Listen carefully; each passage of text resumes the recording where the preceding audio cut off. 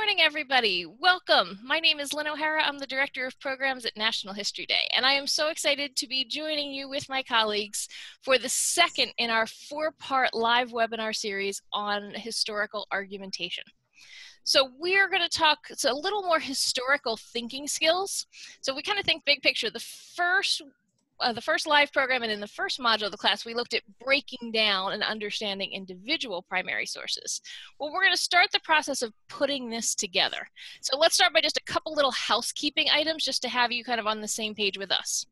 Just like you did if you joined us early, that Q&A box is key. Go ahead and click that Q&A box. Put your questions in. If you have a question for Christopher or for myself, pop it in there. Ashley will be in charge of the question box, so you'll be able to see more of the questions coming in this time, and she'll interrupt if there's a really good one, and we'll do like we did last time. We will stick around and answer questions at the end. Keep in mind, you've got to do the survey at the end in order to get your attendance credit. We'll pop it up when we go to Q&A just like we did last time. The video and the slides will post to Schoology. Our goal is to get them up by 5 p.m. Eastern.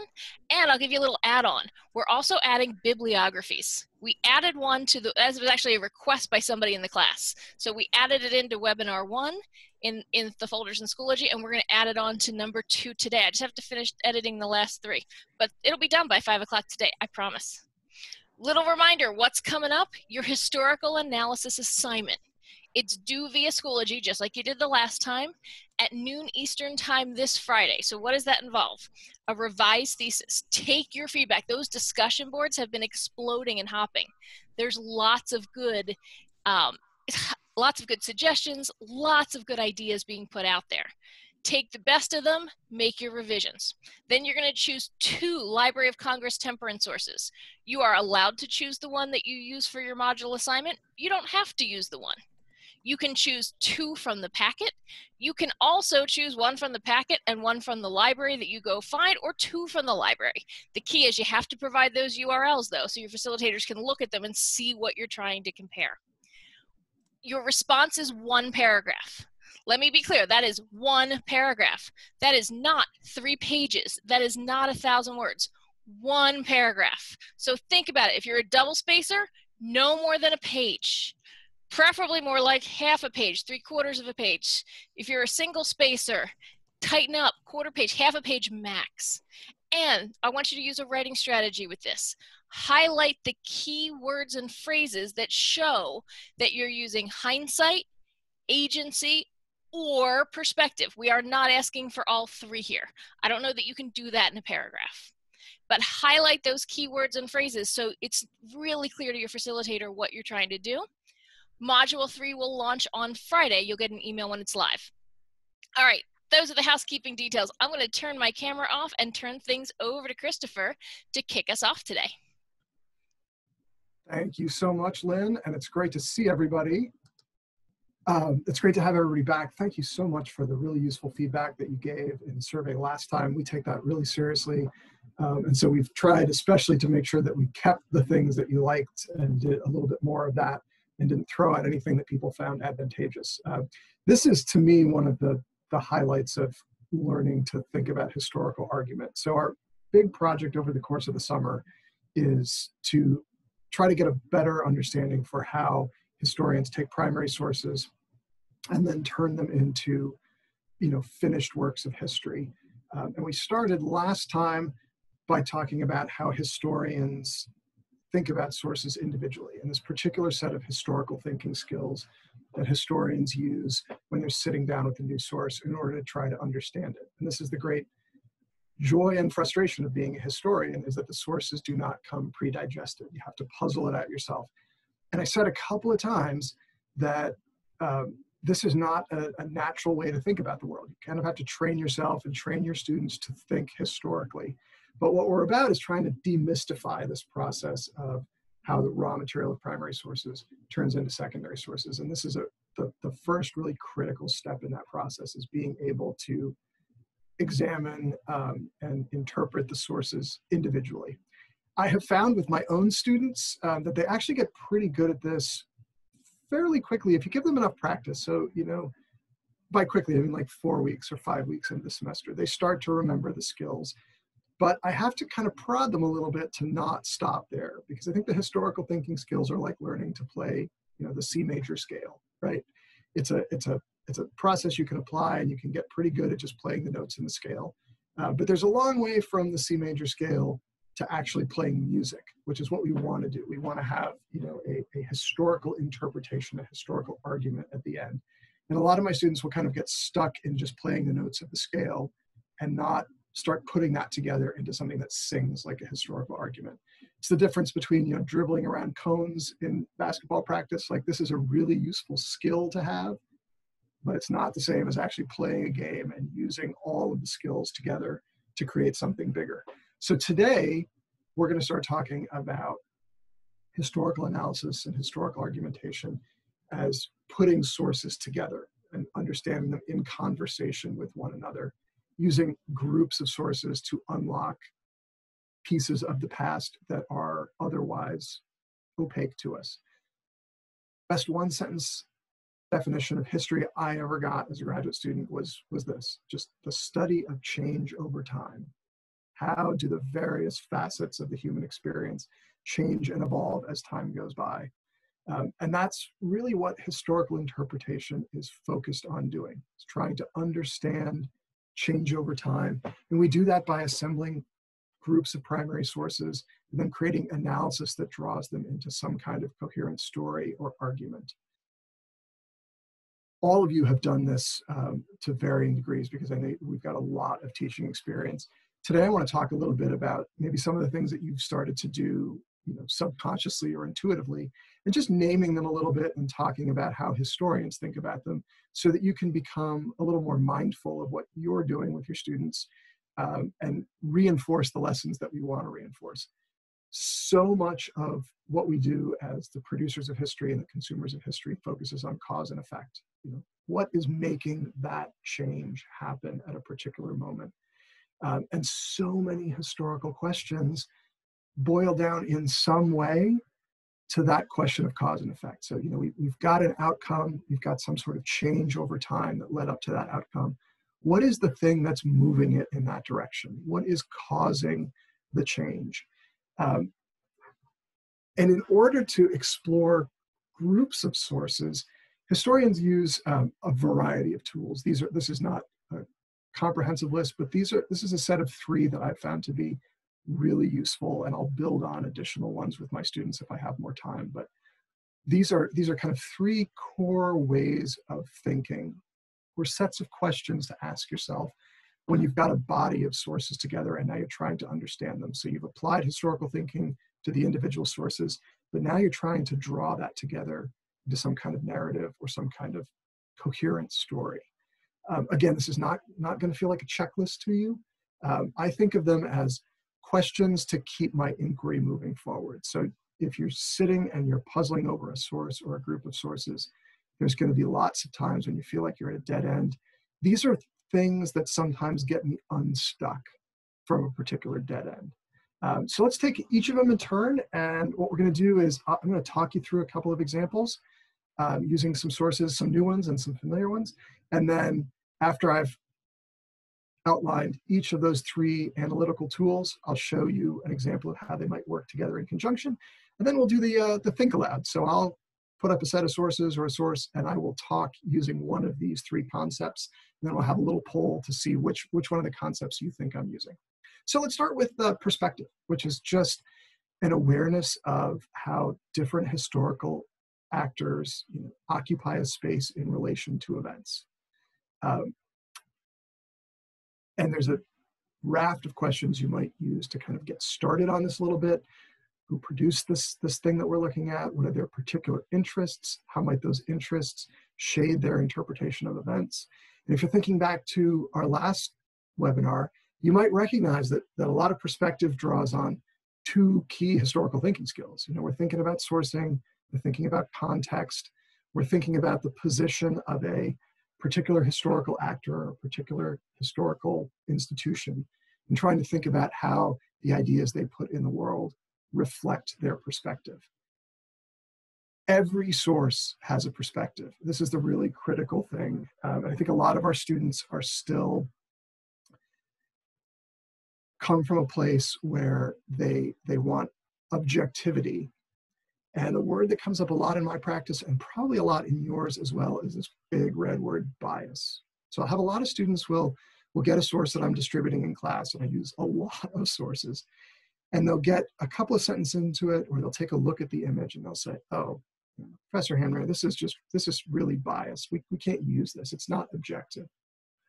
And I'm working towards trying to eliminate this language from my practice and talk more about perspective, because there's no such thing as a completely objective source. There's no such thing as a source that is completely free of bias.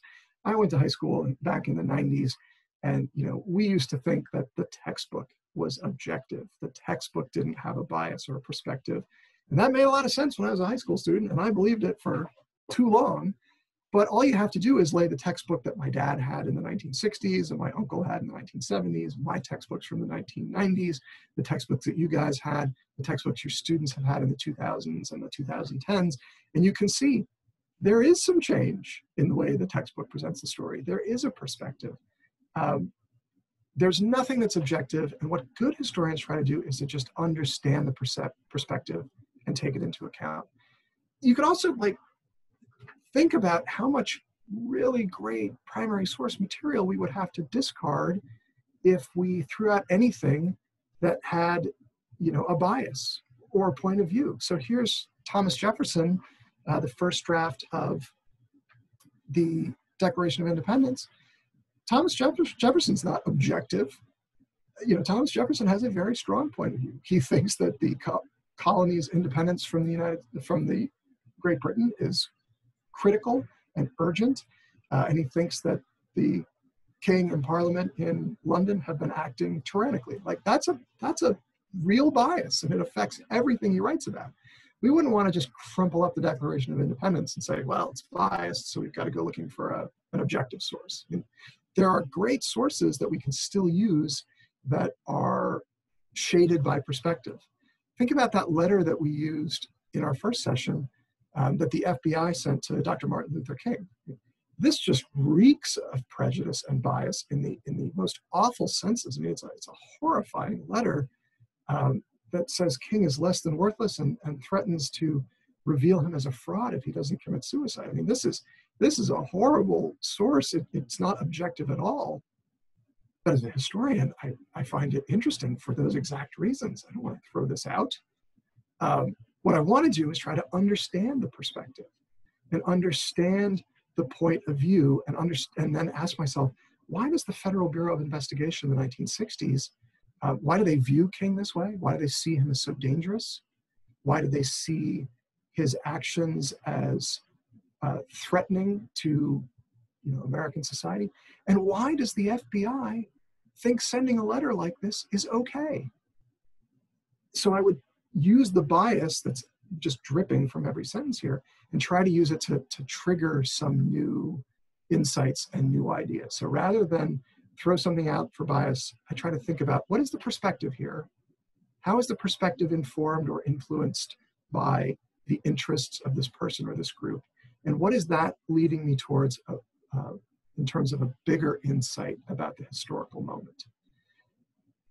No one is free of perspective, not even us, right? People will be teaching our classes differently in 20, 25 years. I look back at some of the classes I taught when I first came to Mason. I'm already teaching them differently.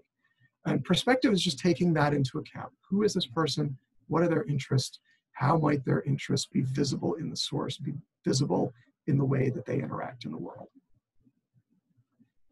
Let's do a quick one. So here we've got a propaganda poster from the Library of Congress collection, and clearly an American one. We've got American GIs on the right and members of the Continental Army on the left. And there's a message that as an American, I've heard a lot and makes me feel good. Americans will always fight for liberty. Okay. I guess in high school, I would probably have gotten the source and said, this is just the bare truth about the world. There's no perspective here. This is just an objective fact that Americans fight for liberty.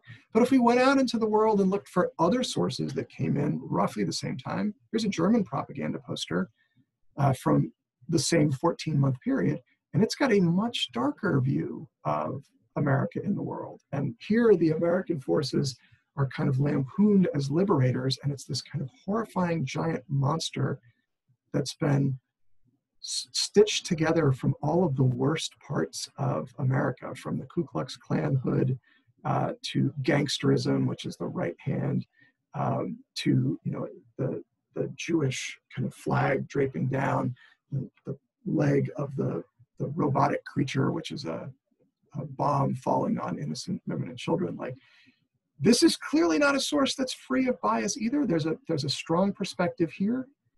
Neither of these things is right. Neither of them is trying to portray the Americans in a perfectly historically accurate sense.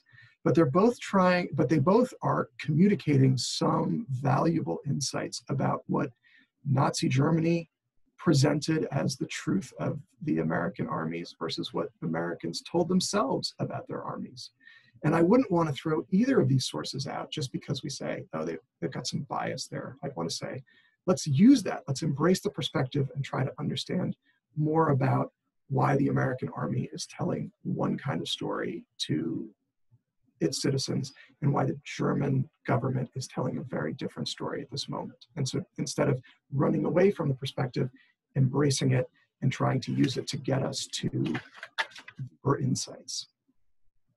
Okay, that's perspective. Let's talk about the second one. And this is, I think, the most, in some ways, the most complicated and in some ways the most rewarding way to think about groups of sources together. And this is one that I spend a lot of time puzzling out in my own research. And this one is agency, which we might think of in historical terms as just, the power to make consequential decisions that shape history. Most of you are familiar with this, depending on when you went to high school. Like, this has not always been talked about explicitly, but for a long time, it's just kind of implicit, right? That a very narrow understanding of agency is the thing that runs beneath what used to be called the great man theory of history, or less generously and maybe a little more accurately, like dead white men history, right? Why do we study Churchill? Why do we study George Washington? Why do we study Napoleon Bonaparte? Because those are the powerful men, right? Those are the people who have the power to make consequential decisions. They start wars, they solve wars, they make treaties, they pass laws. They have vast amounts of power, and everybody else is a citizen or a subject, or in some ways has to respond to the decisions that these guys make. My textbook didn't talk about agency in that term, but that was definitely the vision of the world that my high school classes were trying to push out there, right? That the power is centralized at the top, and that those people are the people that historians should study, and that everybody else is kind of subject to the decisions that they make. Historians have spent a lot more time in say, the last 40 or 50 years thinking much more deeply and in a much more sophisticated way about agency. So not just centralizing it in the hands of a small number of really obvious people, but thinking about where that kind of power comes from, who has it, where it comes from, how it's used, but also its limitations. And then, how other historical actors are exercising their own agency. So it is not simply a world in which Napoleon Bonaparte or Winston Churchill snaps his fingers and says, this is the way that things will be, and then everyone falls into line, right? There is a lot of friction. There is a lot of pushback. And one of the biggest changes in academic history in the last 50 years has been a better appreciation for how people and groups who have not necessarily had agency in the past, maybe if we look at it in a different way, we can see ways in which they have some agency. This is a new term to some people, but the concept should be really familiar to you if you stop and think about it for a second. So if you are a teacher, and there are hundreds in my Facebook feed right at the moment, who's being compelled by your district to go back to a classroom in the fall that you are not convinced is safe, and that it's not necessarily a safe situation for you or for your students or for your school staff, and if that's causing you anxiety or problems, what you're feeling there, I think, is a lack of agency, right? Somebody has made a decision that affects you, and you don't feel like you have a lot of power to push back.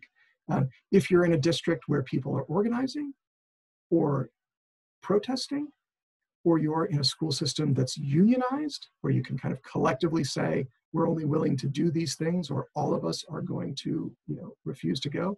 That's exercising agency, right? That's groups coming together and saying, we are going to exert some leverage that we have in order to shape the fall semester more to our liking. So you're familiar with the idea of agency, even if the specific term is new to you. So let's take a look at how this might apply to a primary source. This is one that we used from the Library of Congress collection last week, and it's this runaway slave ad, right? So we've got Jefferson, and if you're looking at this, you're saying, all right, someone's run away.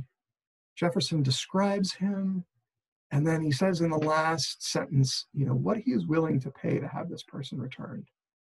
So if you take a quick look, I mean, who's the agent here? The most obvious one is Jefferson, right? And some of his power is pretty obvious, right? He's wealthy, he's white, he occupies a kind of elite part of society as a legislator and an uncommonly educated man in the colonies. So he's got a lot of power here. He owns other human beings. He gets some power from that. And a good historian will say, okay, well, where is that power coming from in this case? Some of it comes from Jefferson's wealth, and some of it comes from Jefferson's station in life. But some of it just comes from the fact that Jefferson happens to have been born into 18th century America, into a system that legally and culturally and socially believed that it was acceptable for white people to own African Americans, and that there is a whole system, both explicitly legal and punitive, and then kind of implicitly in just attitudes and behaviors that says this behavior is acceptable. This behavior is something that the society endorses. So it's not just Jefferson because he's wealthy exercising agency, but also kind of the context of the time that he lives in. I think you can go further, though, if you're really trying to look at this ad and think about who else has got agency. And there's somebody, if you go just below the surface for a second, there's somebody who's got some power, but you wouldn't suspect it at first. And I might say that that's Sandy, right? Now, as an enslaved person, he's supposed to be kind of the definition of powerlessness, right? He's owned by somebody else. His body, his property, he can't make choices, but he has made one choice, right? He's run away. He has exercised one of the few kinds of agency that's available to him to say, I want out of this system. And he's done something that's kind of brave and risky, and he's thrown himself in the face of not just Jefferson's anger, but also an entire society that is set up to keep him enslaved. But he has found a way to take his fate into his own hands.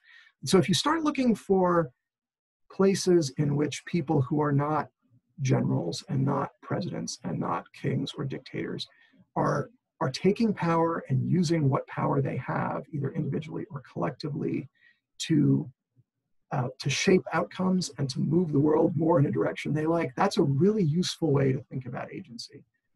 The other thing that we can do is think about all of the limitations that even the wealthy, the powerful, the politically elite have on their own agency. This is a letter from the Library of Congress collection that we used in our first webinar. Remember, this is Lincoln writing a blind memo to his cabinet in August of 1864, just a few months before the presidential election. Lincoln is the president of the United States. He is one of the most powerful people. He's certainly one of the most powerful people in North America, and he's one of the most powerful people in the world. He commands, he has a lot of power over the federal government. He has a lot of power over all of the Union armies. I mean, Lincoln has a tremendous amount of agency. And yet all over this letter is evidence of things Lincoln can't do, even given the vast amounts of power he wields. This letter is all about limitations. Lincoln can't make the Confederate Army surrender by himself. He can't win the war by himself. He can't force his own reelection. This is a letter that talks a lot about agency. We're not going to be reelected. What are we going to do after that? He can't even compel his cabinet to sign it. Remember, he folds this up and asks them to sign it. And so when you're looking at people who are closer to the bottom of the pyramid, I usually ask myself, how are they exercising agency here in ways that are not immediately obvious? And when I look at people at the top of the pyramid, I think about, where does this agency come from and how is it limited? Even somebody who's got a lot of power has checks, sometimes legal and sometimes official and sometimes implicit checks. The more time you spend thinking about that, the more you get a kind of richer understanding of cause and effect. All right, so that's agency, and you can spend hours and hours and hours and hours developing a finer understanding of how agency works. It's something that you just practice. The last set of interpretive questions that's been really helpful to me in my historical research is hindsight. And this is, I think, an idea that we're all really familiar with. Just the idea that it's easier to understand things after they've happened backwards. So when I put this slide up, my students are all, yeah, hindsight is 20/20, right? You can understand the past perfectly if you're looking backwards. And when I was an undergraduate, I thought hindsight is what makes history possible, right? And that's why I can understand the past and make sense of it. It's more complicated than that. And I have come, in my career now to understand hindsight as also a very dangerous thing, because it can blind us to what events were like to the participants themselves who do not know how they're going to turn out. And so hindsight and this idea that you know how the story is going to turn out, and therefore it's very easy to go back and look and identify moments that sort of put it on that track. And one of the things I urge my students to do is to practice suspending their hindsight and to think about what can your historical actors see and what can't they see, and what could happen differently at different moments. This is, the hindsight is a kind of basis of this popular history, known as turning points. This was the moment that everything changed. And I think this is an illustration of how dangerous hindsight can be, because it puts this kind of artificial sense of, well, once you know how the story turns out, you can go back and figure out what happened and what the important decisions were. But that's not at all how it looks to the historical actors. And you can find any number of easy examples, right? So here's one from the Library of Congress collection, a front page of the Times Dispatch about the sinking of the Titanic, right? Now to us, we look back and say, well, of course this thing's gonna sink. Anytime you christen a ship unsinkable, something bad's gonna happen. And it can make you a little smug. It certainly does for my college students. They say, you should never have gotten on that ship. You should have known what was gonna happen. That's possible only because we know how things turn out. And that's not at all obvious to the historical actors, or they never would have gotten on it. And if you are having trouble turning off your hindsight or understanding why that's valuable, I have two great examples. I give my students, because most of them this is lived experience, go back to the Monday before election night in November of 2016, and whatever party you supported, whatever candidate you were hoping would win, did you have a good idea of how that was going to turn out? I spend a lot of time thinking about this stuff, and I spend all my time with people who spend their time thinking about elections. And almost everybody that I know is surprised, up to and including, I think, the president-elect himself, right? There's been, hundreds of books since 2016 trying to understand what happened and saying, oh, white supremacy or racial anxiety or a historically poor kid, whatever. But the key thing is that as we watch the election results come in, almost everybody was surprised. And if that doesn't kind of free you from hindsight, think about the upcoming election. Do you feel like you have a good sense of how this is all going to turn out? Can you make a reliable wager on the outcome? And most of us can't. But in December, we'll all start looking backwards and saying, oh yeah, I can see how that was going to happen. I can see why that was really important. Turning off your hindsight is really useful in making sense of big changes over time in history. Here we've got items from the Eli Whitney collection in the Library of Congress. Northerner who invents the cotton gin. You can certainly find Civil War historians who would say, slavery was on its way to extinction in the United States until Eli Whitney came along and invented a way to make cotton cultivation pay. And Eli Whitney's invention of the gin is the thing that made slavery take root in the 19th century and put the country on path to civil war. I don't know, man. Are we supposed to believe that if Eli Whitney had slipped in the shower and hit himself on the head and died as a teenager, that we wouldn't have had a civil war? That feels like it's putting a tremendous amount of agency on one person's shoulders. And also, it certainly wasn't Eli Whitney's attempt to keep 4 million African Americans in chains when he had patented the gin. Here's someone who's just looking for a way to produce cotton lint more efficiently. So there's an outcome that Whitney cannot, hope to envision. And if we want to understand Whitney's time, we need to understand how he understood the world. We could take, other historical figures who loom pretty large and say, well, maybe they are different. So if Eli Whitney has a jet ski accident as a teenager, I think someone's going to invent the cotton gin. And I don't think that the course of American history has changed. But if we took some of the items from the Library of Congress collection on John Brown and the famous raid that he leads in 1859, which galvanizes both sections of the white country, North and South, and does seem to kind of put the country on a path to the outbreak of war just a little over a year later. So what makes this kind of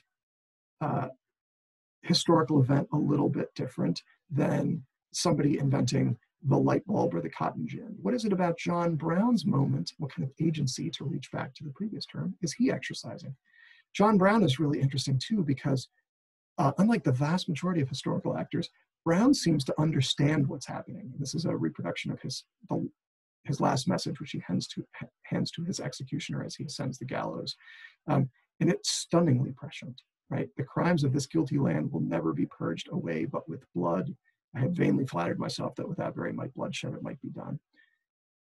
People in 1859 thought these were the rantings of a lunatic, and yet John Brown's vision forward was uncannily accurate. And so we might go back and say, what did John Brown see that his contemporaries could not? And that might open up further insights for us as to why this kind of change happened at this particular time. But the most useful way in my experience to make sense of hindsight is to practice turning it on and off. Okay, so that's perspective, agency, and hindsight. It's a way to think about events and sources as a group. And let me just reassure you once, a lot of this is going to feel alien. The historical thinking skills are unnatural, right? It's not the normal way to think about the world, and you have to practice it. I would say that thinking about perspective and agency and hindsight actually is a very natural way to think about the world. You do this, obviously all of you do this when you're teaching, even if you don't think about these terms, but I think most people do this. Anytime you hear anybody arguing about politics or sports, they're thinking about these things, although they're probably not naming them. They don't understand these terms the way that they're using them.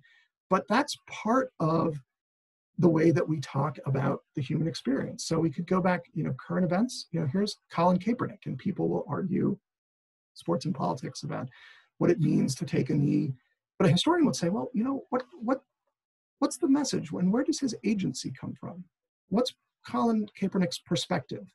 And how is a football player suddenly using the agency that he has? He's not a legislator, he's not an elected official. What kind of agency does he have? How is he using it? How is it creating ripples of change? We could go to the top of the pyramid, somebody who has as much power in the United States as just about anybody, the president. And here's one of a series of tweets about this. Look at the kind of agency that the president doesn't have here. He can't force Kaepernick to stand up. He can't force the commissioner of the NFL to do things. And then we get change over time. All of a sudden, the kinds of agency that Kaepernick is expressing do start moving things in ways that are kind of surprising if you think about him as a professional athlete first. And change over time is happening all the time. We see it all over the place. Here in Washington, D.C., the NFL franchise has had a mascot with a really ugly racial slur that for years the owner had said he would never change under any circumstances, and nobody had the official agency to force him to change it.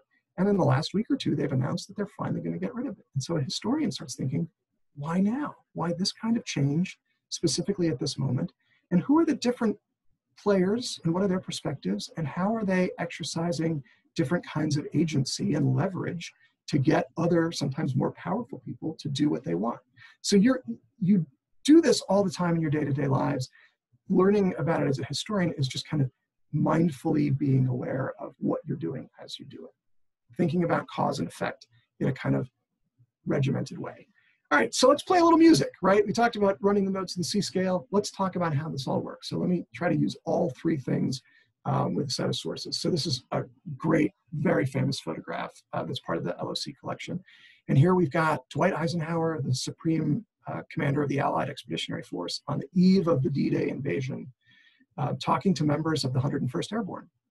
And there's some interesting stuff going on, right? So we've got agency, like Eisenhower's got a lot because he's got those 4 stars on his shoulder. And the soldiers have got agency too. Like Eisenhower's not actually going to be in the battle and he's not going to be pulling any triggers. So the soldiers have some agency, although it's a different kind. And we've got some different kinds of perspective available here. Eisenhower is a kind of older soldier who's never been under fire himself. Eisenhower was not in combat in the First World War. And he's here, telling these guys that they have to go make this attack that's going to cost a lot of them their lives the next day. And they are, in many cases, combat veterans. So we've got a real difference in perspective. And we've got other documents that come into play in this kind of historical moment too. So there's the order of the day that goes out to the soldiers, sailors, and airmen of the Allied Expeditionary Forces. If you've got a grandparent or great-grandparent who was part of this and they kept one thing, it's probably this. We talked last session about close reading. Here is Eisenhower making some of the emendations and changes so you can see in real time the choices that he's making. But if we blow this up, a lot of this is about agency, about what's happening, what's about to happen, why the United States soldiers should be confident in their victory, and where is their agency coming from. You're fighting with brothers in arms on multiple fronts. The home front has supplied you with the finest material of warfare. You should be confident in your own ability to shape the outcome of the war, but not too confident because the Nazis are going to fight hard too. You have a powerful opponent, and this thing will have to be decided by force on force. So you've got agency, we've got some different perspectives where Eisenhower is speaking to them as part of a morale talk. But we've got other documents too as we pull in more and more sources. This is a very private note that Eisenhower writes on the eve of the invasion that he's going to release in case they fail. And there's tons of fascinating stuff going on here. So first of all, the way in which in those emendations and the crossouts, Eisenhower talks about taking the full responsibility, which is Eisenhower shifting the agency and the burden onto himself. But also there's a little light going on in my historian's brain about hindsight, right? If we just start here, we think, oh yeah, Omaha Beach, turning point in the war. These brave men are going to go liberate Europe from Nazi tyranny. But Eisenhower's perspective, in the moment, victory on D-Day is anything but a foregone conclusion. In fact, he's already preparing what he's going to say to the press in case it fails. So there's a moment of hindsight, a turning point. Things could have been different.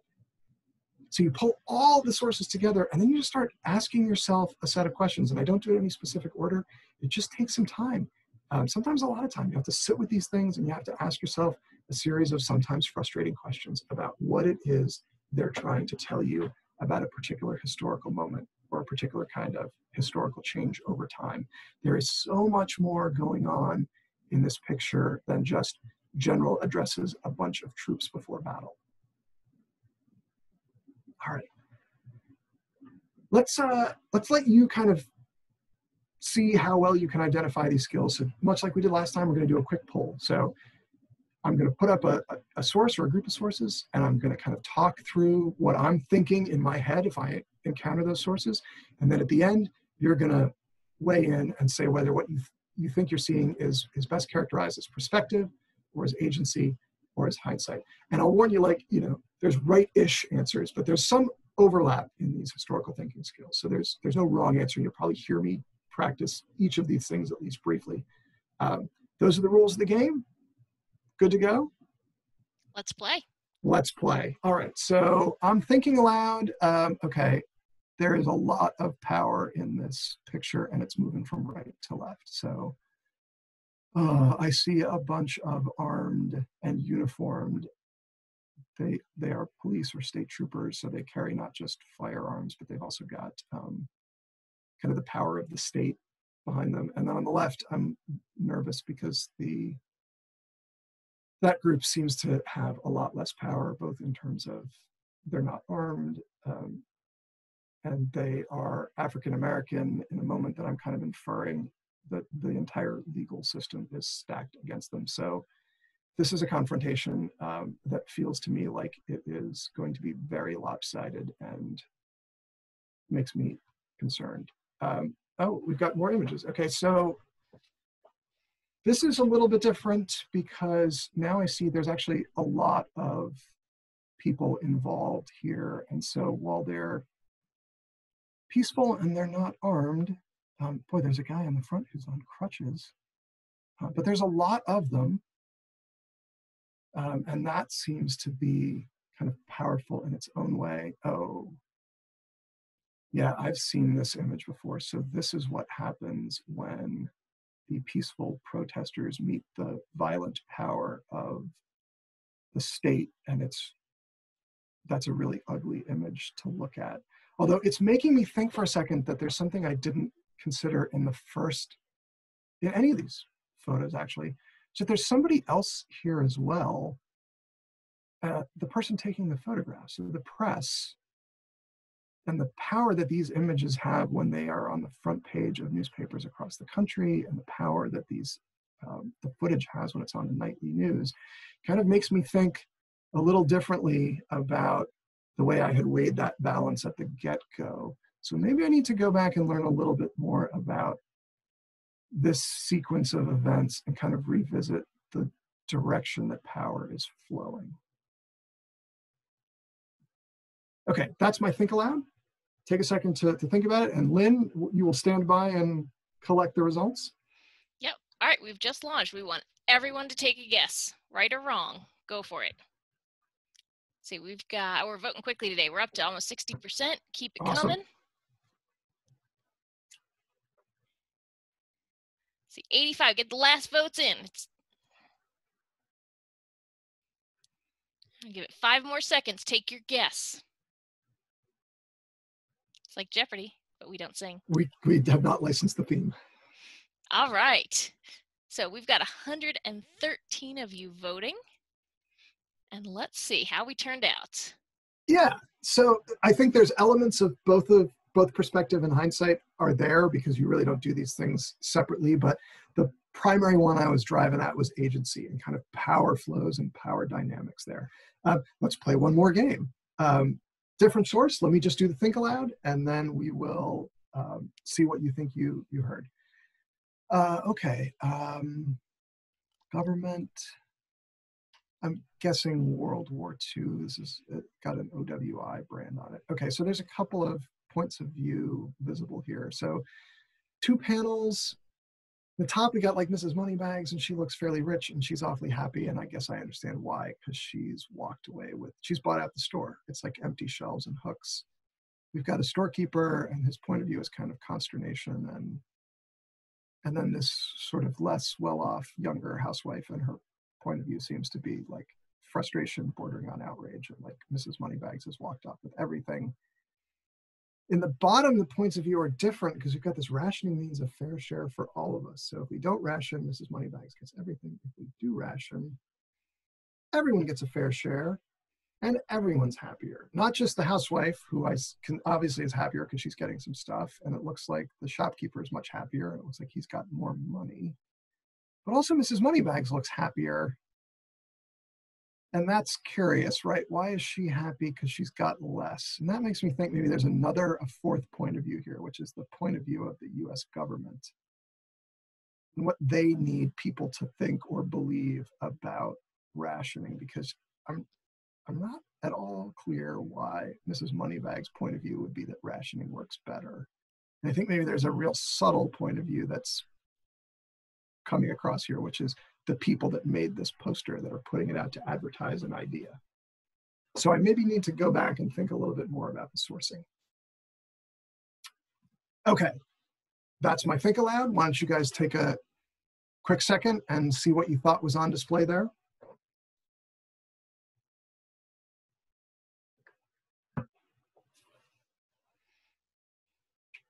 Oh, we're doing good. About 80%. Keep them coming. Take your guess.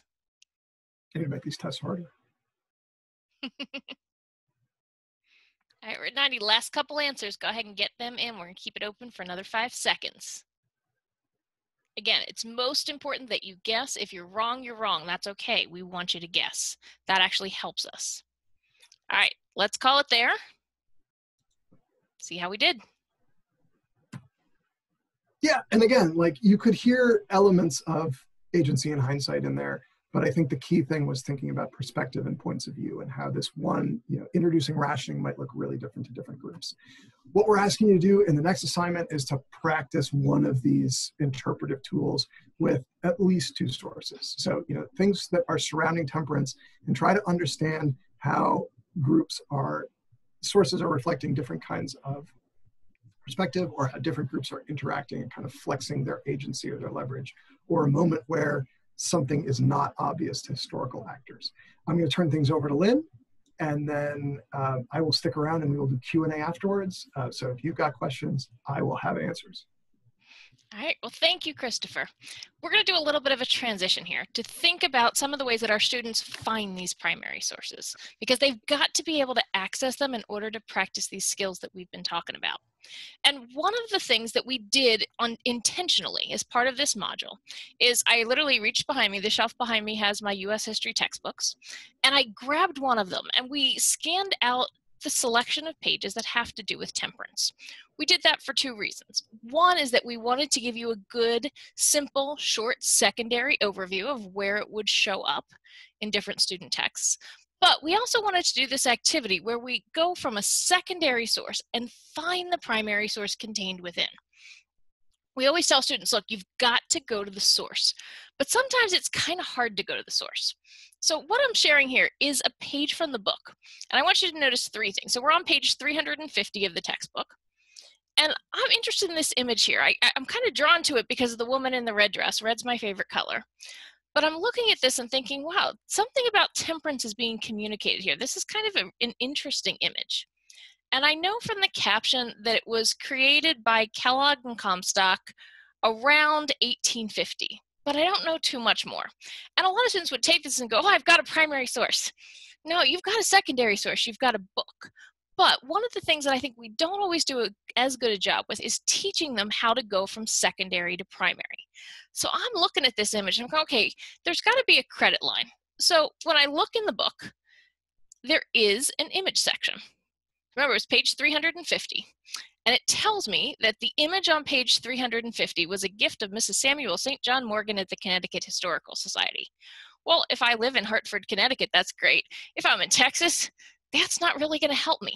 So I'm starting to think through this and I go, okay, maybe there's one of these and it's at the Connecticut Historical Society, but maybe there's more of them. Who else might house them? And a lot of times students just stop there, but we actually want to teach them the skills to go the next step. This is a trick. If you have not learned this, is one of those tricks. The second you learn this, you kind of feel silly that you didn't learn it before. One thing we can do with our cameras and our scanners is do a reverse image search. So what you do is you go to images.google.com, and rather than typing in what you think you're looking for, you hit the little camera button. When you hit the camera button, you have 2 choices. You can either paste the URL of the image or click the second tab and upload the image. So I took a picture of the image with my phone and I uploaded it to see what I could find. And I actually found 2 things. One is I found, oh, there's other images that are kind of like this. But the first hit is telling me, hey, this temperance banner is part of the collection of the Smithsonian, the National Museum of American History. And I just took a screenshot here, but you can scroll down and there's a lot of different information here. Well, this is interesting. So that's kind of one option. Next thing we might want to consider is smart searching on Google. Because I know from taking this class that the Library of Congress has a tremendous number of resources on this topic. But I want to search, but I only want to search loc.gov. And the way you do that is you put the word or the phrase that you want to search, and then you say site:/loc.gov. You're telling Google, I only want you to search this site. That's another way to look at it. And when I do that, I actually find a whole set of temperance banner images for me to look at loc.gov. That's another pathway. Fourth pathway, is to do a refined search directly on loc.gov. And going there, remember, everything in LOC is in its collections. So the photograph collection, manuscripts, etc. So I can go there. I can go say, okay, which division do I want to search? And I'm going to search the keyword temperance banner. Remember, the Library of Congress organizes everything by the title the image or artifact had. So we have to use some different words, but I'm just going to stick with the broad one. I'm going to use temperance banner. And I was actually surprised because I found an image. The first hit that came up was a really interesting image. And I'm looking at this going, this is sort of kind of like what we saw in the textbook, but it's not exactly. And if you look quickly, it almost looks like the same. When I put them side by side, so I've got the image from the textbook on the left and the image from the Library of Congress on the right, I notice a couple different things. I notice that there's a gentleman in the middle, and he's being drawn two ways. To the left, there's a woman in white with some different accessories. To the right, there's another woman, and she's dressed in something a little bolder for the time period, and she seems to be kind of taking him in a certain direction. Now, if I was looking at this as two pieces of student work, I'd start to think that they're kind of, are they working together? Somehow this idea of temperance is being communicated around the same time, so circa 1850, 1851, by two different organizations, so by Courier on one side and Kellogg and Comstock on the other, but they're pretty much putting out the same image. This is something that in terms of communication and history, I'm interested in, and I might want to do a little more digging. I also want to keep reminding you that when you're searching the Library of Congress, once you get any kind of search result, you have the ability to click a banner on the left and limit your search. And this is really, really helpful. I suggest sometimes it's best to start big and then limit down to whether it's the time period, the location, the section of the library that you're trying to look in, because I find that those strategies are helpful. Keep in mind, I know that as a teacher, you probably know some or many or even all of these strategies, but we have to keep in mind that just because our students know how to use a computer doesn't mean they know how to search effectively. And you have to stop your class. I think too, we're going to be facing some challenges with students working with digital and online resources. The excellent part of that is that there's tremendous number of resources that are out there, but we've got to teach them how to search efficiently, effectively, and to use those smart searching strategies. All right, we are just about at our hour here, so we're going to do like we did last time. We are going to go ahead and open up to questions. So we are open up to any kind of questions that you have. Ashley's been in charge of that question box, and she's going to share some of them out. But it's really important. If you need to go, we do understand, but you've got to take a minute. tinyurl.com/NHDHA21. I want everybody who's watching to please give us that feedback. I take it, I share it, and we use it to make modifications, adjustments, things like, hey, can you share a bibliography? Yes, if you give us feedback, we use that feedback. We don't just dump it in a report. So, Ashley, I know there's been some good questions in here. Let's hear it. What do we got? All right, I have two for you first. All right. First question, Carol would like to know, that thesis, does it need to be a paragraph long, 5 sentences? What are kind of the rules on that? All right. Thesis statements, short and sweet is the key. Honestly, I know in the English language arts world, the rule is 1 sentence. Realistically, in history, it's usually 2 sentences. I'm going to say 3 sentences max. If you're getting into sentences 4, 5, and 6, chances are you're going beyond the argument. You're getting into historical context, you're setting some background, you're trying to give more detail. Hammer it in. Another way to think about it is think about 50 words, 50 to 60 words, somewhere in that range. Now, keep in mind, if you haven't watched it yet, in the Module 2 What to Read and Watch folder, we've got a really quick little video. When I go out and do training and we practice thesis statements, that's what I do. So the key is to make sure the 4 elements are in your thesis statement, right? Make sure you have a topic, make sure you set your parameters, make sure you make a clear or explicit link to the theme. Remember, we're talking communication and history, right? So I should hear something about communicating, miscommunicating, lack of communication, botched communication, something about it. It doesn't care the tactic you take. But the 4th part is the key. It's got to be an argument and not just a statement of fact. If you just tell us what happened in the temperance movement, that's not an argument. So the test for you, kind of you like, multiply and then you divide to check to make sure your answer's right. The check on this is to see if somebody can argue against it. Can someone take a different perspective or a different tact? If you've got those 4 elements, you've got a solid thesis statement.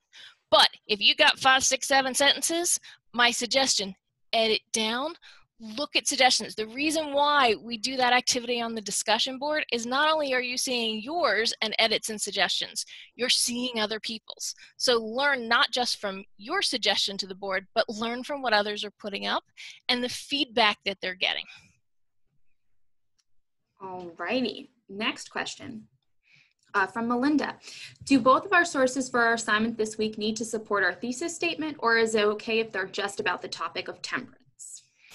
Well, I would say if we're really kind of going down this path, which, we're going down this path to building an argument, I would choose 2 that are going to help you build that argument. At the end of the day, arguments evolve and change, so we're not necessarily matching it up and giving 2 points for making the match, but we want to build you to that idea of making an argument. So choosing 2 that help support that is only going to help you in the long run. Okay. All right, a couple more questions, and then Christopher, a couple of questions on agency. All right. Yvonne asked, could you explain the paragraph better? Is it what we would expect students to write as a historical paper, or is it a reflection of our research?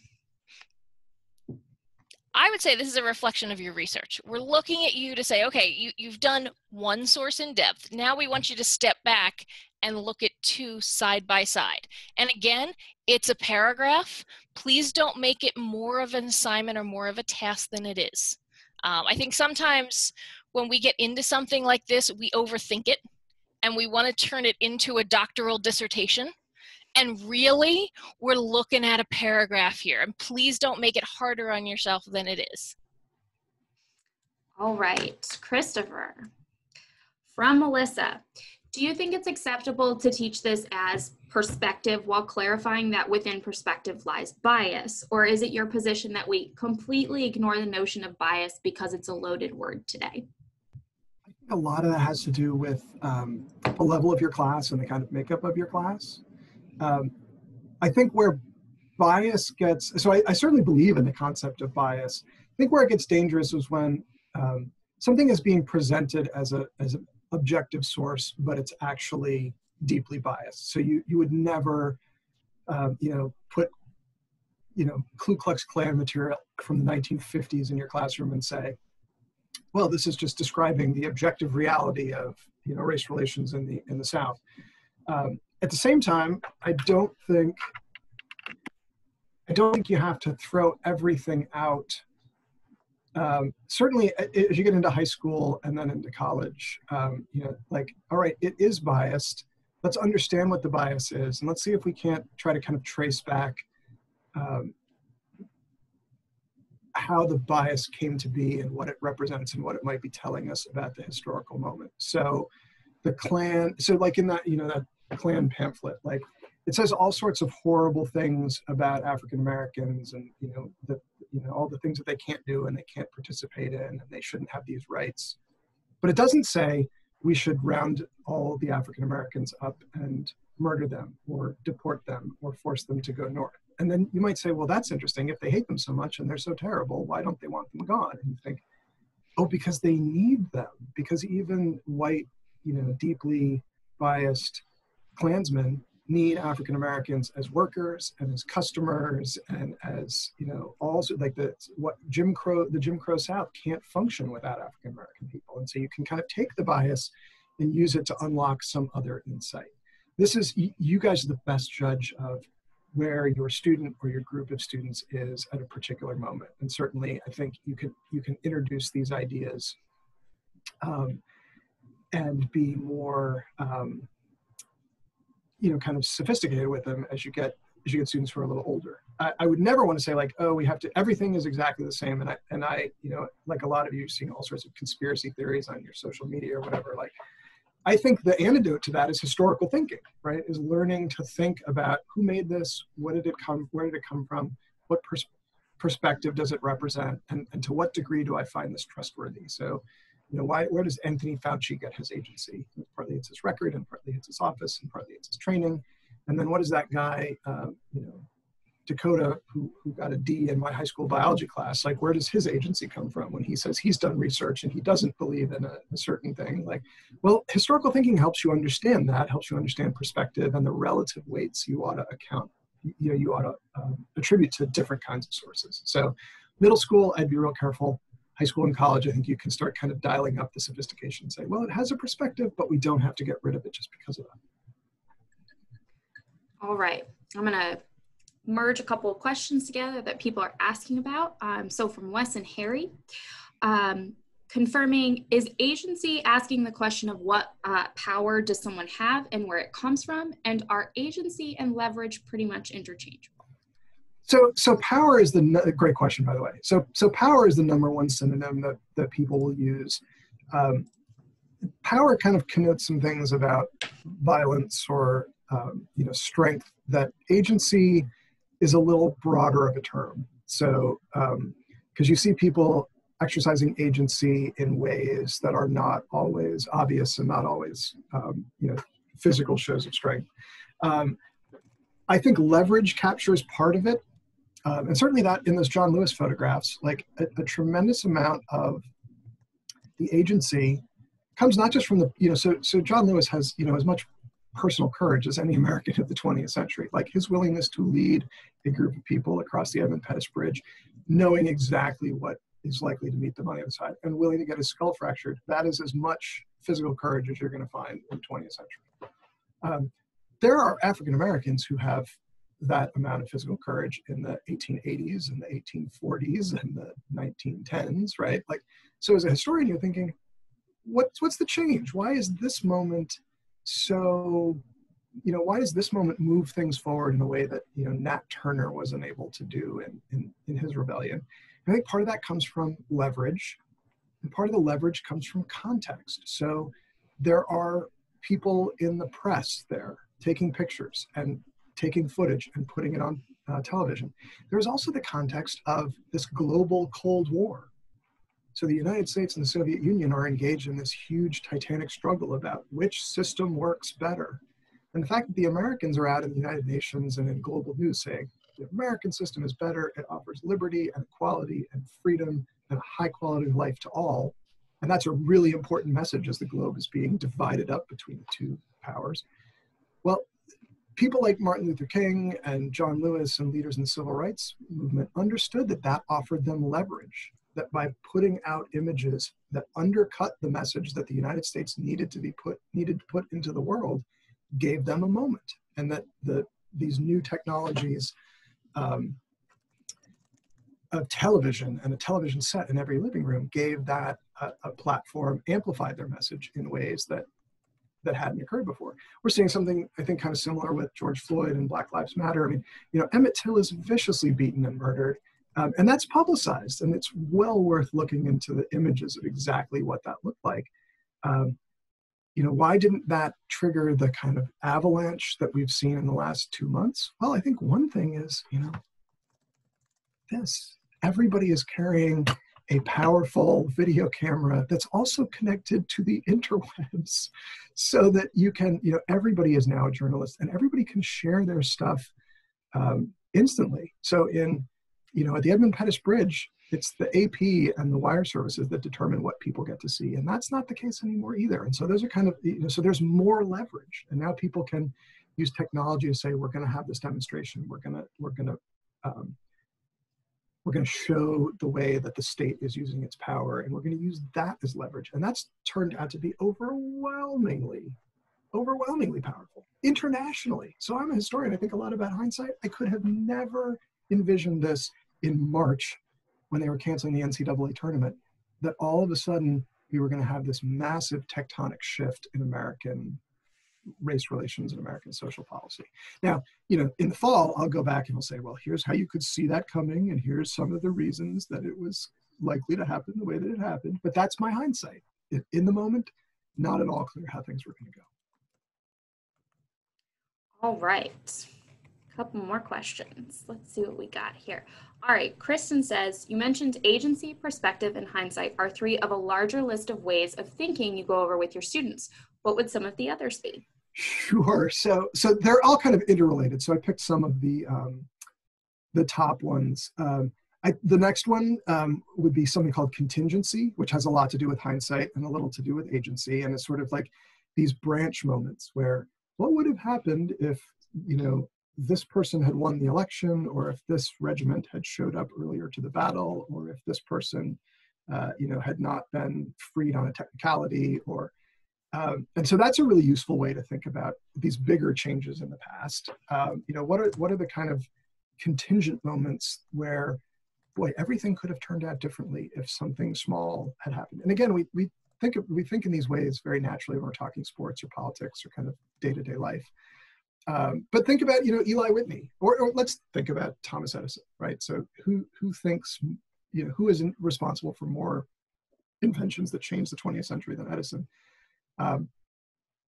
What would have happened if Edison had slipped and fallen in the shower and, cracked his skull open and died at age 14? Like, would we be sitting here having our little internet webinar in a room lit by oil lamps? Like, if Edison had not lived to adulthood and invented these things, would we be without those things?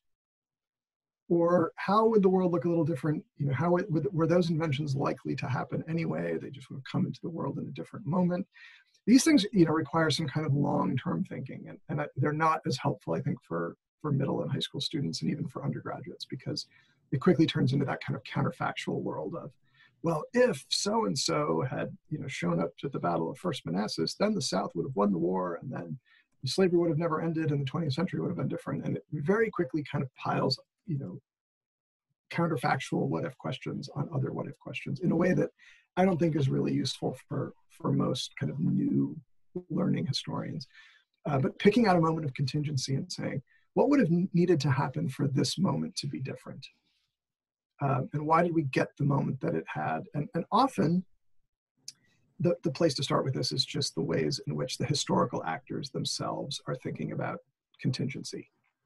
This is a lived moment for them, and many of them see themselves as, kind of standing at a moment of change. We saw that, 3 times just in the last hour, right? So there's Eisenhower saying, this invasion tomorrow will hopefully succeed. It may fail, and either way, it is going to be a big deal. We saw Lincoln, 6-8 weeks before the election, saying we are probably going to be defeated, and what are we going to do then?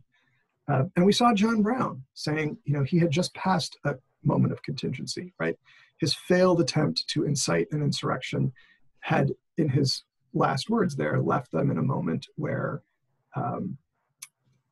the sins of this guilty land can no longer be purged except by blood. And you see this all the time. So go back and read MLK in the I Have a Dream speech. I mean, he talks about this is a moment. And if things do not change now in a peaceful way that embraces justice, it is going to be ugly. I mean, that speech is kind of, it's not laced with threats so much as just warnings that sweltering in the heat of injustice, the choices are not give African Americans equality and civil rights or expect them to remain quiet and placid. Like that those are not the choices. And King is kind of laying out a contingency there. That draws on hindsight. It draws on agency a lot, kind of who has the power to shift things at this moment. And a little bit on perspective and how do different historical actors see the world and how do they define what they want to achieve. All right, from Lexi. In terms of I have a bias perspective question. I have students who will often try and find bias in everything. And they'll find it. And everything has bias. And they'll do it to the point of overanalyzing even tertiary sources. And their conclusions will sometimes border on those conspiracy theories. Any advice for teaching this type of student? Well, first of all, I'll see them in graduate school in 10 years, because the people who are overanalyzing the tertiary sources, that's where they're headed. So scare them straight if you can. I think there's a kind of sweet spot, right? So there's an awareness that everything has a perspective. I have a perspective. Like I said, I go back and I look at the way I taught the Civil War 10 years ago, and it's just different than the way I taught it last fall. And I'm pretty sure that it's going to be real different when I teach it again in the fall of 2021. There's no such thing as a completely objective source who is just sitting and saying, this is the truth without any taint of any outside influence. but there's also something, so there's a sweet spot there, kind of appreciating that the perspective exists, but you can go too far. And I think the kind of American belief in conspiracy theories is a real American belief, and one that goes back 80 or 100 years.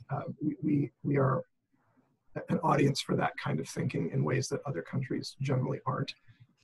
I sometimes talk to my students about Occam's razor.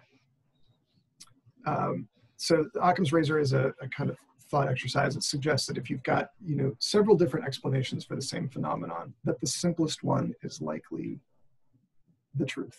And it goes back to William of Occam, who's a philosopher and thinker from centuries and centuries ago. But if you've got a student who says, well, I looked at this thing and I looked at the CDC pamphlet, which says you should wear a mask and that masks will reduce the transmission of COVID-19. But then I found this thing on YouTube, which says that the masks are, that Fauci is making profits from masks, and that Bill Gates has, released COVID so that he could license the vaccine. And this is, that Trump is part of this, he's working with Fauci and with Bill Gates in a way like, maybe there's this, really deep 1,000-person conspiracy that's trying to do this, or maybe it's just a very virulent respiratory disease that's easily transmitted through air particles, and that the mask is a cheap and simple way to cut down on that, and that the CDC and the people who are putting out their ideas actually have the public health of the country in mind. My advisor used to say that it was important to keep an open mind, but not so open that your brain fell out, right? You want to be open enough to understand that there's usually a little more complexity lurking under the surface than most of us appreciate at first glance, but not so open-minded that any ridiculous explanation that somebody offers that you just say, oh, that must be it. Historically, the number of conspiracy theories is, vanishingly small. It's just very hard to keep things a secret. Because, whenever people gather together to try to plan something, even when they're trying to keep it a secret, you have to communicate things in writing. Writing makes sources, sources make records, and now the historians are going to call it open season on you. So even things that people badly wanted to keep secret produce trails of evidence. And I think, not to proselytize too much, but, I think historical thinking, not just great for history teachers and historians and for us, but like, this is the thing that's going to save us, right? Having a healthy skepticism about the world, and then a set of skills and a way to think about the world to make it make sense, that is not based on this kind of magical thinking of it's Bill Gates and Anthony Fauci and, John Lennon, whose death was faked in 1980, and they're all working together to, the simplest explanation is usually the right one. And so I'll kind of try to rein some of those students who are over eager and say, occasionally I'll pull one out, so they always want to say, I've heard that FDR allowed the Pearl Harbor attack to happen because he wanted something that would jar America into joining World War II. And rather than say, that's a ridiculous conspiracy theory, take that nonsense away from my classroom, I'll pause and say, okay, what kinds of sources would that produce? What kinds of evidence? Who would need to be part of that? What kinds of documentation would have been produced? How easily would it have been to destroy all of that documentation? How big would a group that was working together on this, and I'll make them list all the people who would have needed to be involved and how long they would have to stay quiet, and say, do we, which makes more sense, that 12,000 people, including all these kind of naval officers and naval seamen and people in the press, like all conspired to keep this thing a secret so that FDR let the United States be attacked so that he could get the United States to join the war, or that the Japanese planned a very effective sneak attack that worked. When the United States does something sneaky and effective, when we send special forces in to assassinate bin Laden, we assume like, well, that, why that worked? Because we're really good at what we do. And sometimes our opponents and our enemies, political, commercial, military, they're good at what they do too. Do we have time for a couple more? I'm here all day. It is all 149 right. degrees in Washington, D.C., so I'm happy to sit here and talk history with y'all. All right. a couple of questions of people tossing out ideas and hoping you'll give them feedback on whether or not they are suitable forms of agency. Okay. So first one, would a good example of other actors' agency be the fact that Churchill lost the 1945 prime minister election despite all that he had accomplished? Oh, sure. That's a great one. I don't even think that one's really controversial. So that's clear agency, right? The agency at the ballot box. It's a limitation of Churchill's agency. So, Churchill gets thrown out before that war's over, right? So despite all that he's accomplished, he does not have the power to put his thumb on the electoral box. And there's no one Briton who can unseat Churchill, right? Nobody has that power. But by voting for members of parliament and the way that the members of parliament cast their votes, like those guys acting in the aggregate have a lot of agency, right? And you see that all the time. So any political election, absolutely agency, right? We'll get an interesting one in the fall because I saw President Trump interviewed over the weekend, and the interviewer asked if he would abide by the terms of the election if he lost, and he said, we'll have to see. So that would be an interesting way for an outgoing president to try to seize agency by breaking norms, saying like, well, I'm just not going to go. I'm not going to declare that the election results legitimate. And then we'll have, boy, you want to talk about agency in 50 different forms coming to a crash, right at 1600 Pennsylvania. That'll be really interesting. Who's got power? How is it limited? Who is working in coordination with other groups, and who is working, at odds with other groups. But yeah, any political campaign, any political election, absolutely agency. If you want to scratch further and use agency as a tool, it's like, why does Churchill lose? What do we know about the motivations for the people who are casting votes in support and casting votes against? And what does Churchill say about it? So that would be a way to use agency as not just an ending point and saying I figured something out, but as a jumping off point for another set of questions. All right, from Christy, in reference to the runaway ad that you showed, might we also say the newspaper has agency or to influence society by running the ads? That's great. I didn't even think about that. That's really smart. So yeah, like the fact that Jefferson and Sandy exist in this world where there is a magazine and there's print, and the print has circulation, kind of changes the terms of their agency. If Sandy had run away 200 years previous, before the widespread dissemination of newspapers, Jefferson would have had a lot less agency because he would have had less ability to kind of put out this message. And then the way things will change too. So who can read in 1767? That's a very powerful tool of agency, just being literate. Who is able to look at these symbols on a page and translate them into thoughts and ideas? And then you might say, hey, why is it illegal in the South to teach African Americans to read? What is it about that kind of agency that the white South sees as so critical that it be denied to enslaved people? And so that's another kind of like, you use it not as a stopping point. Like, I think there's another agent here just in the people who are disseminating the magazine, but using it as a jumping off point to say, what are some new questions or insights that I can develop from that? All right, one for Lynn from Kathleen. Can you speak to where we're going next after this thesis statement and paragraph, i.e. what's the final project or our goal? Absolutely. Well, and again, we've got it kind of outlined on the syllabus. Module 1 is about getting into one source. Module 2 is stepping back and trying to compare, looking at a group of sources and trying to pick and choose. Module 3 and 4 is all going to be about building an argument. Now, when I say building an argument, that's not building a History Day project.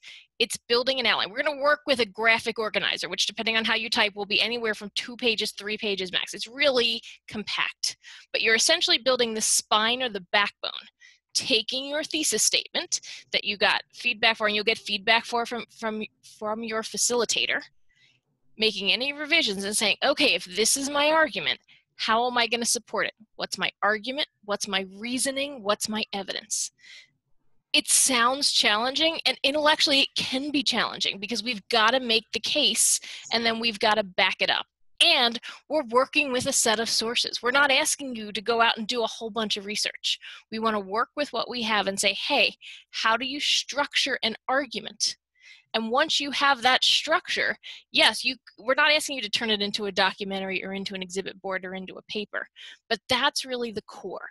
And we're going to help you develop and revise and refine an argument that my hope is then you can take that skill with what you've learned about searching the sources at the Library of Congress to really help your students. Because honestly, in my opinion, a good argument, a good, solid, well-defended argument is really what separates History Day projects. That separates from like the good and nice and it's done to a, wow, look at that and look at what that student did. And really by helping to do that structure, this is something I think you're going to take, and I hope you're going to take back and work with your students with this year in their various levels. All right, Christopher, I got another question for agency for you. I told you this was fascinating. And once you turn over this rock, it's popular today. It's because it's a really, really, really, really valuable way of understanding not just history, but the world. I mean, I'm an evangelical historical thinking skills person. Like, this is how you make sense of the world, is understanding these interlocking patterns of agency. Okay, Ashley, shoot. All right. So from Frank, you explained it as leverage and power. So the leverage and power of a primary source, or is it the subject of the primary source? So Paul Revere's Boston Massacre etching, is that the agency of Paul Revere and his bias against King George, or is it the agency of the American independence movement? So I think it can be both. Light can be a wave or a particle, depending on how you're thinking about it. And certainly the physical document is an expression of Paul Revere trying to seize agency because he's sending those things out. So if we were back in 1770, the document itself is kind of a tool that he's using to amass some power by stoking outrage. But I also think as historians that generally the primary source is a reflection of the power or leverage of the moment that produces this thing. So it can be the proof of the agency itself sometimes, particularly if you're in the moment. So, when John Lewis is crossing Edmund Pettus Bridge, the night that transmission goes out, that's the agency, right? It's flowing over the airwaves. That's the power is being beamed into all of these hundreds of thousands of homes. When we go back and look at those things, we're looking at those as kind of the artifact of the agency or the evidence of the way agency was expressed. So it wasn't just that John Lewis had his skull fractured at the hands of, the uniformed representative of the state, but also that so many people saw it. And so many people saw, like, you could not argue that this was a group of, vandals or lawbreakers, or, it's a group of people dressed in their Sunday best, humbly, peacefully walking across a bridge. And that was obvious to everybody. And that this goes out into the world in a moment where Americans are putting out ideas about what they represent and are now confronted with evidence that the reality of the way life is lived in large parts of the country do not match up with that representation. So it can sometimes be that the tool or the line through which agency flows, but a lot of times we're looking back at kind of the artifact of agency, and we're kind of using the primary source to say, what can I see in the way power is flowing by looking at this source? All right. These are great, these are questions to ask when you're in your doctoral program in history. I mean, you're thinking at a very sophisticated level, all of these questions, which is great. I mean, I think one of the great lies of the way we used to do history, where it happened in kind of behind a curtain and you never saw how it was done, is that, only a select group of people can think like this. Everyone can think like this, and everyone should think like this. This kind of healthy skepticism and rigorous ways of understanding the world. This is what's going to save us.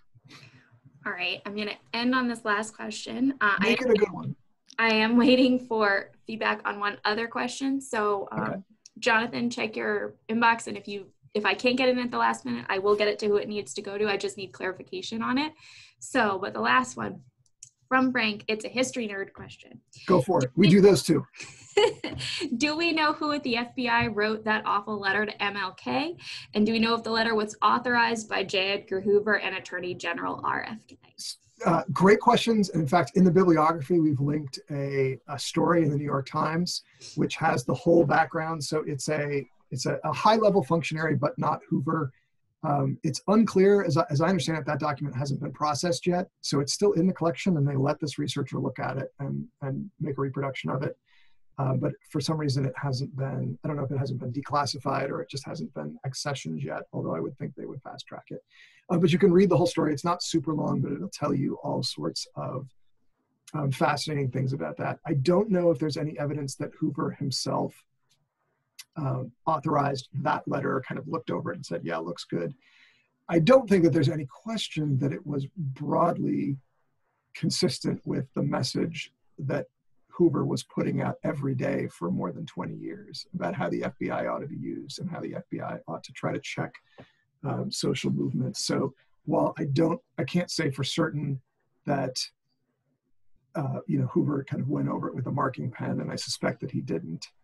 I can also say that the person who did write it and send it out assumed that his boss was going to be real happy if he found out that it got out, and and that he was not like putting his job in jeopardy and kind of saying, I'm going to send this to Dr. King, but boy, I hope the director doesn't ever find out because it'll be my job. And then, there's this other question that comes out of that, again, using this jumping off point rather than any point. How did J. Edgar Hoover and the FBI get that much power at that point? And we're acting as a kind of unchecked branch of the federal government with minimal oversight from 4 different presidential administrations. So that's a big agency question that goes off when you're reading that, aside from all of the things that it has to do with civil rights movement. Just how on earth did they get this much power? How did they keep it? And then how did they use it in these ways that are, official and transparent, but also like semi-official or unofficial and not at all transparent? And what does that mean about the historical moment? And then we're off and running. All right. Well, I'm going to stop us there. I want to say a huge thank you to Dr. Christopher Hamner, to Ashley DiBraccio for joining me today, and for our second of our webinar series. Please take a minute to go to tinyurl.com/NHDHA21. And a huge thank you to the Library of Congress Teaching with Primary Sources program, who has made this entire program available to us and given us the ability to think, create, and present these materials. So, and to use all their amazing sources. Because we talk about the rabbit holes. We got pinged for the rabbit hole thing last time, but man, there's so much good stuff. You really have to pick and choose what you want. All right, I'm gonna pause here and I'm gonna stop our recording.